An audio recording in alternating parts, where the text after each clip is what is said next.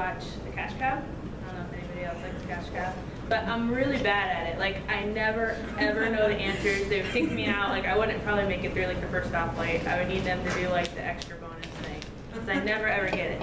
But if I ever went to New York, I'd be so excited. If I got in the Cash Cab, I'd be one of the people that freaked out and got super happy and hope that they give me really easy questions.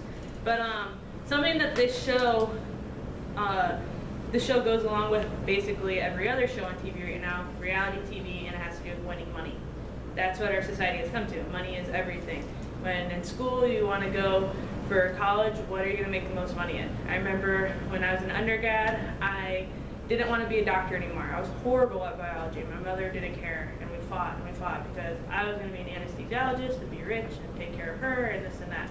And I wanted to be, that time, a writer, and she hated that idea. So she fought with me, but now she's still wanting me. I ended up doing criminal justice, and she still wanted me to be a police officer, but that's another battle.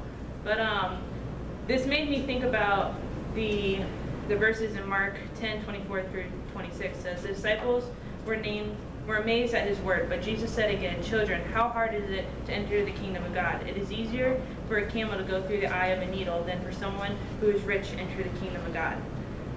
These verses made me think about, what are we investing in? What are we investing our time in? And a lot of people in our society, their time is invested into making more money. So it really reminded me of, if one is solely investing in themselves, their security, and their own comfort and pleasure, then that's probably a bad investment if that's your only concern. Now, if we're investing in positive things, those things seem to come along the way with it. If we're investing in godly things where he's taking us, then he's going to provide those things for us automatically. And it might not be easy, it may not be what we consider comfort, but we have comfort in Christ, because that's what Jesus tells us. So it really made me think about that, and the idea that observing the law, and just primarily observing the law, doesn't change one's heart, but it comes with not focusing on the material things and putting your focus on Christ, that your heart begins to change, and the material things aren't as important to you anymore.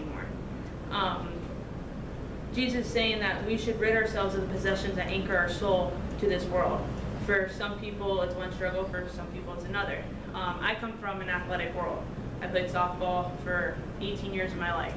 And for me, that is something that before I recommitted my life to Christ, that was what I was anchored in, was softball. That was my God. For other people, something like this, it's money. But in all things, whatever we're putting before Christ, that is what we're anchoring ourselves to, and that is going to make it harder for us to enter the kingdom of God. This also made me think about, whose terms are you living by?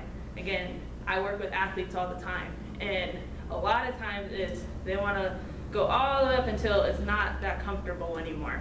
And it's kind of like, well, I like these terms, but I don't really want to live by that because it's kind of hard. So we definitely need, and that's really in reality everybody, when it's uncomfortable, we don't really like it that much, that we need to figure out whose terms are we going to be willing to live by Christ's terms or by our terms? Are we willing to sacrifice that? Are we willing to possibly not be that comfortable in life, but be rewarded in afterlife, and also that be rewarded by other areas, such as, just having connection with people, knowing that you're having the joy of them growing, seeing their life dramatically change. There's people in this class right here that we hear each other's stories. I've gone through a lot of different classes with people and see them talk about their testimonies and preaching to people and things like that, that is the greatest joy to them. And that means a lot more than investing your entire life into making a gazillion dollars and you're fruitless in any area other than money.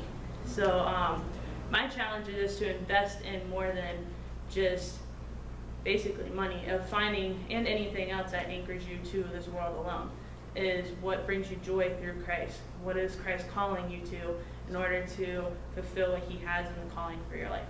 So, I got for you guys.